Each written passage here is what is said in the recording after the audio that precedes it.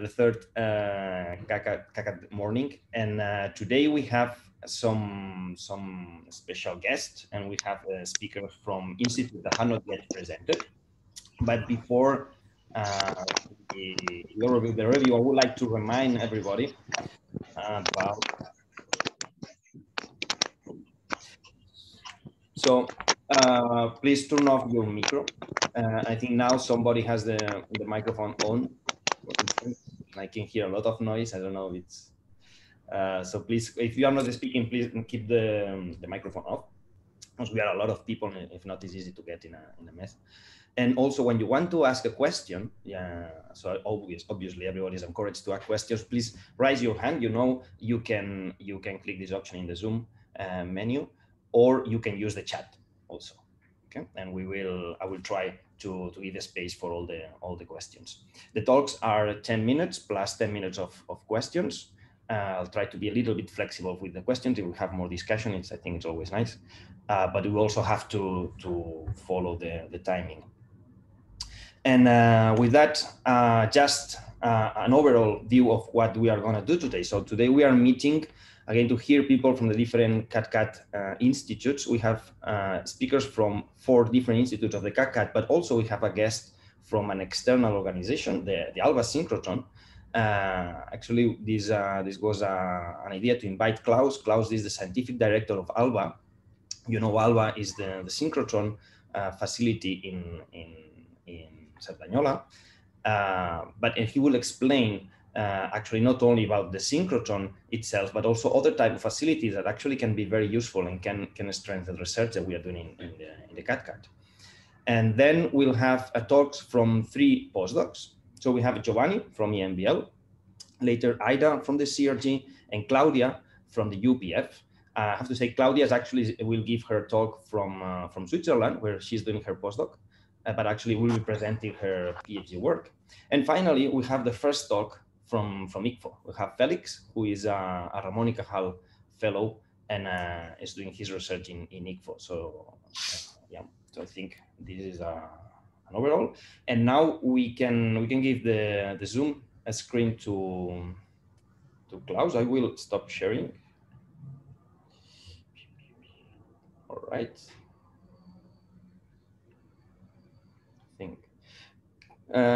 Klaus, you are muted. I'm gonna mute myself. I think I will not learn it for the next 20 years. So thank you very much, Oriol, for the nice introduction. And I share now my screen.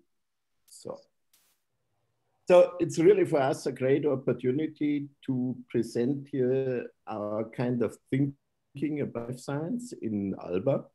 I want also to really stress that this talk is presented by me, but really is the work of a lot of people which are working at ALBA and with ALBA.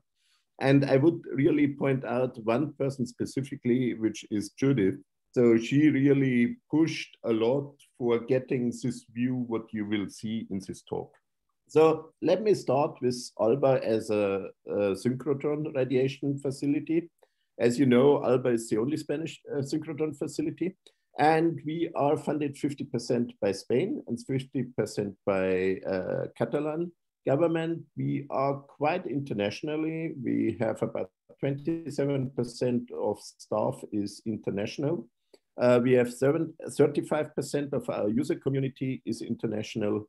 And obviously, ALBA is all over the place in Europe with a lot of different collaborations and proposals. A little bit to the history. So we are quite old now.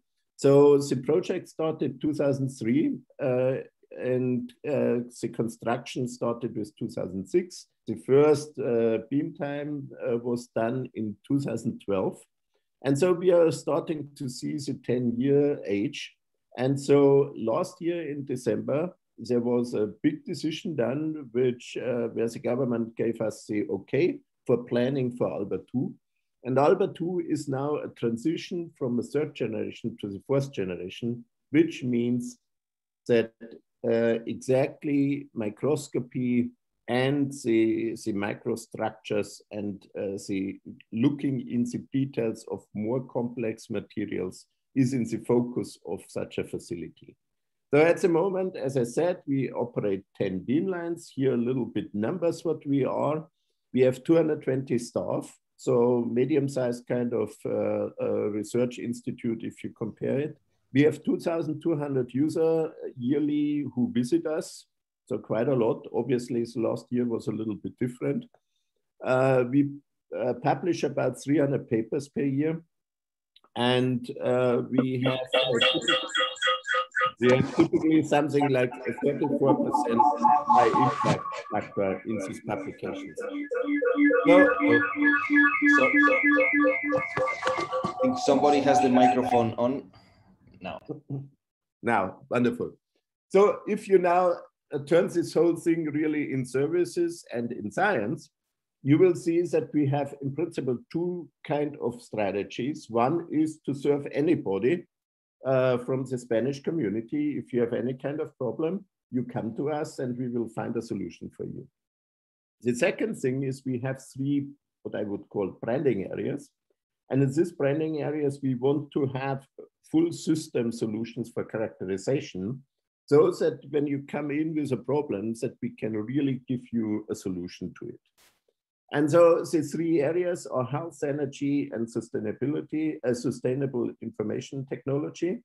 And obviously, you guys are falling under the health category. So I'm focusing now from now on this health part. Here is the kind of thing what I said before, a little bit more in detail. So if you are a normal user, you will come to us and you can expect that you get the best state-of-the-art X-ray characterization facility, and you get a hand in getting your data. Otherwise, you're pretty much on your own. If you don't find the right instrument, we will use our network and connect you in Europe with anybody who would have then the best instrument for that what you want to do. The second category, what I said already, in health. So here we want really to develop the right tools and the right instrumentation to serve the community. And we think that this is mainly in instrumentation, in methodologies, which turns out is more and more important if you go in multimodal experiments. And then obviously at the end, also data analysis and strategies. In addition, what we are trying to do is these tools to get to a much broader community, to people who are not yet using the facility. And I hope that some of you guys would exactly fall under this category. So to do that, we have three pillars. On one hand, it's the normal user program, as you may have already experienced. And then we have a training and outreach program, which is quite significant. So we are going to people and really train people. And then the last part is the in-house program, in-house research program. So this part is obviously helping to develop and prototyping all these parts, what we have here. And you make pilots with some collaborators, and then you are trying to introduce a new service. Here now, what we have at the moment. On synchrotrons, traditionally, life science is pivoting around MX. MX and the structural molecular biology is really the kind of a condensator for life science on synchrotrons, and also with us. So that's the key instrument at the moment, what everything gets started to grow around. We have SACs for the particle size distribution and the shape distribution. We have another beamline, what we are building, Shira.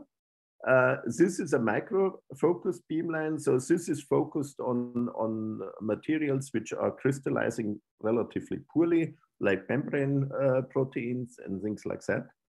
And then the newest things will be installed in December. It's a cryo-EM. And from there on, this will be a very strong leg in ALBA. And we will build that out much larger. And then obviously we have the biolab.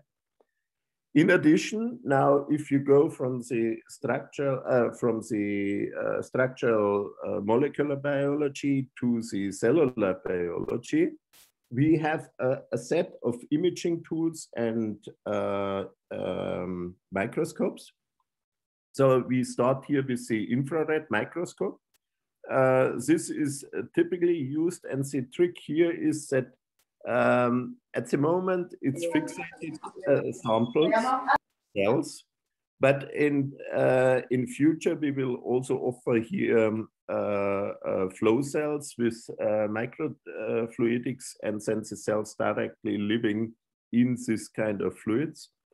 The second tool is Mistral. This is a full field microscope. It's about 50 nanometers, so you see really the morphology of the whole cell.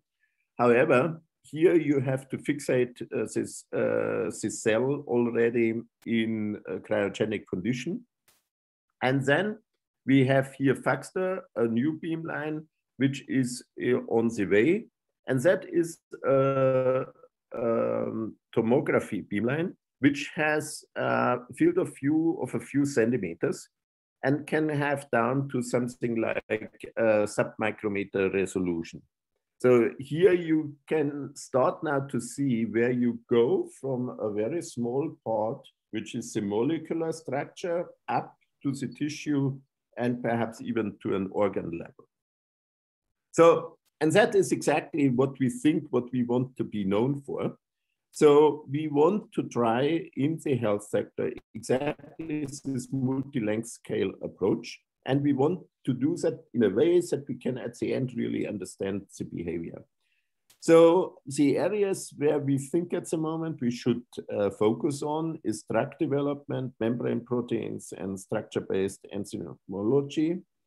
I spoke already about the techniques. We will get more focused, most likely on biosacs, but most likely there will be also something like a nanoprobe for a scanning nanoprobe for the cell level and for the system level.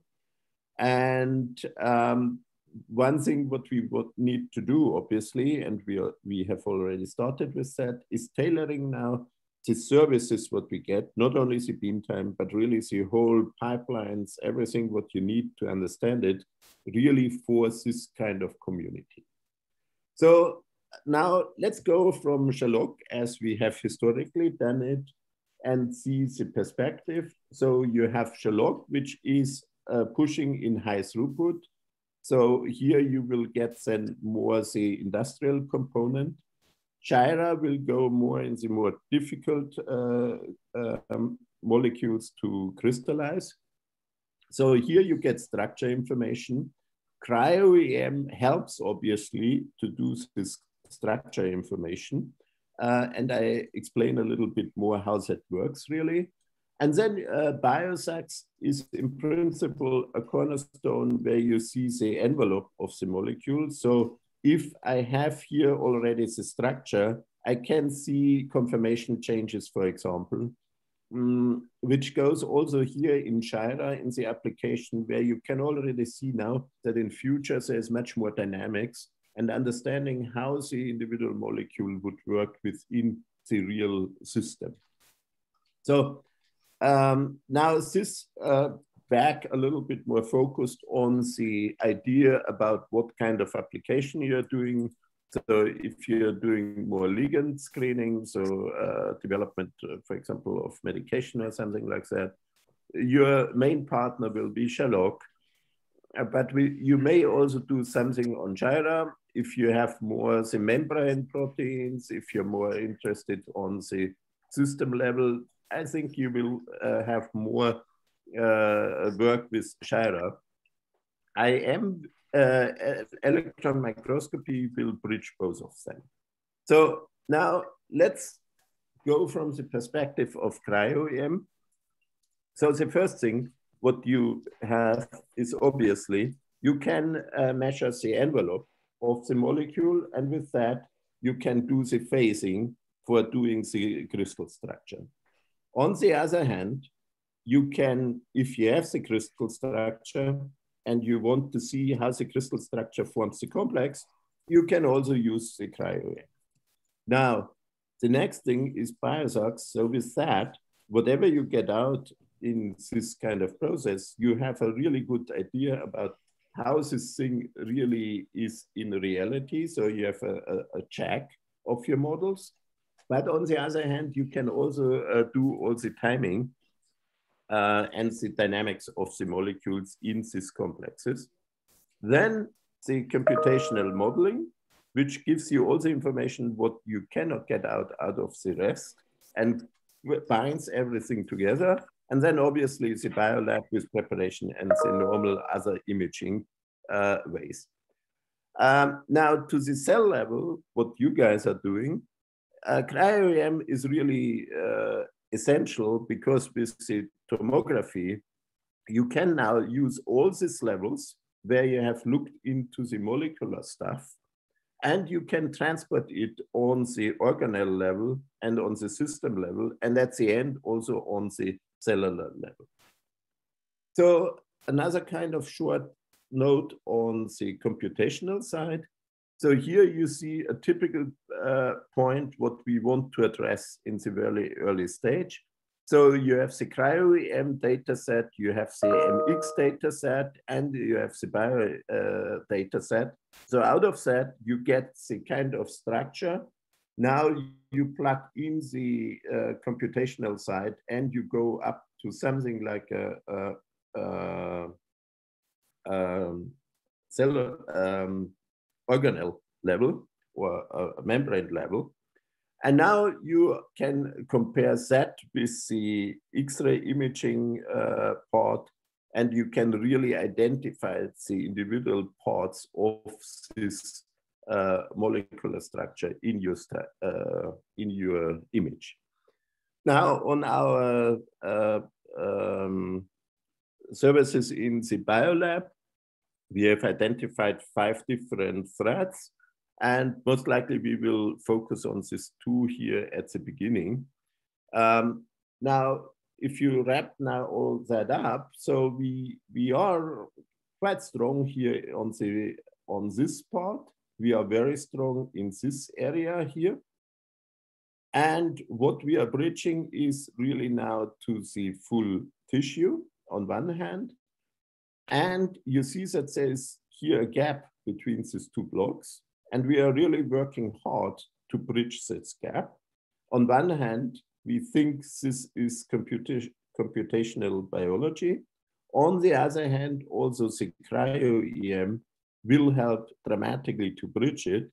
From the X-ray part, a scanning microscope will do the same thing. And this is most likely what we are also doing. Now, a little bit science, because we have now done a lot of policy. So here is the example of mycoplasma genitalium disease. So here you have the electron microscopy picture of the cells, the infected cells. Now you can really drill down to a level where you can identify the individual complexes. And these complexes show up here, then you can study, you can purify them, and then you can do the structure itself. You see, this is a relative new publication from 2018. And now you can go around in the different complexes and you can study the different kind of binding mechanisms in detail. And finally, you combine that also with cryo-EM tomography. And you really understand now how the binding mechanism within this kind of complex are working together to make the infection. So our in-house research program was a lot related with these pictures, what I just showed you. And what we are doing now is to go to the cell level. And you see here, this is the first kind of situation where you at Mistral, which is a full field microscope, you really image the cells. Here's the outside part. Now you do the confocal microscopy with our partner at UAB.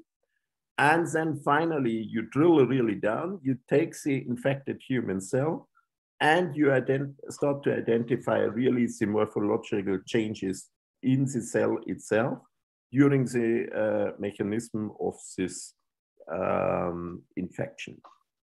So let me tell you now, okay, this is wonderful, but obviously the scope is very large. And one of the ways how you can address that is obviously with partners. And so over the time now with the discussion of ALBA 2, we have also started to develop partnerships with strategic partnerships with our colleagues. And perhaps the largest, which is in a pre-proposal state, so very early, is ASTIP. And ASTIP is an idea that you have here the synchrotron, which is the area what it's now. And then there is here an area, and in this area, you can build 3 additional institutes. And these institutes will be served by 3 beamlines, at least. Obviously, also the other beamlines are available, but these beamlines are directly integrated into the institutes. So the idea of this proposal is that there's AMBIC for life science, COMTAC for material science, and I think something which is really an interesting concept, Syndustry, which is directly made for innovation hub for the industry. And now in the AMBIC area, so for life science, you will have 5 different pillars in this institute if it's funded. On one hand, it's molecular structure and dynamics. There is system and cell imaging, cellular biology, and computational biology, and then a kind of a transversal area where you have also sample preparation and support facilities. So I think this is a really interesting kind of way how you can push much further out and you can be of service to a much larger community. And as I said, we do what you guys need. So there is really a potential. So I really hope that you get involved in that. If you're more on a postdoc level or early career, I think you may also think about that you may do a spin-off. So in that respect, this may be also a very interesting aspect. The industrial part of that, one aspect is really focusing exactly on the spin-offs and obviously supporting the local structure, but also SMEs, and obviously also the big one. But getting parts or the whole circle now available to you as an industrial partner, that would be the goal of this exercise. And now let me wrap up and finish. So what you should have now learned is, on one hand, ALBA has 2 ways how you can use it. One thing is a normal user. In that case, you take any of the kind of tools what we have, and you get beam time, and you simply do your research. The other one is to be in one of these focus areas. And in that case, we try to do everything to give you a full service. And in this case, the service is really based on the characterization tool, on the lab infrastructure, and it's the computational biology part. The red parts, what you see here, is something what we try to do our best effort to support you, but obviously there are limited resources, but we try to build out these services together with partners. And the blue part is really the core expertise from ALBA, and in that we try to do all the best what we can really to get the best instrumentation what you want.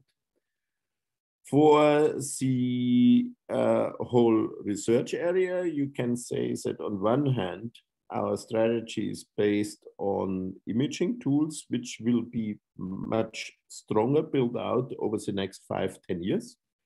Second part is high throughput applications, so that you know what you have imaged is at the end also the materials what are making really the function. And the third part is the data handling facilities are really consistent with big data. So data mining should be a part, an integral part of our strategy. And the development of and implementation of the new methodologies, this is one of our kind of things what we really believe in will be the future of ALBA, but also the future of our user community. And then ALBA will form strategic partnerships. I said that already. This is really a key point because otherwise we cannot really provide the services what we need to address this kind of really very applied and very difficult problems what we face nowadays, and still have this kind of depth of insights in the materials. Okay, with that, I would like to close. And if you have any questions, please. Okay, thanks a lot, Klaus.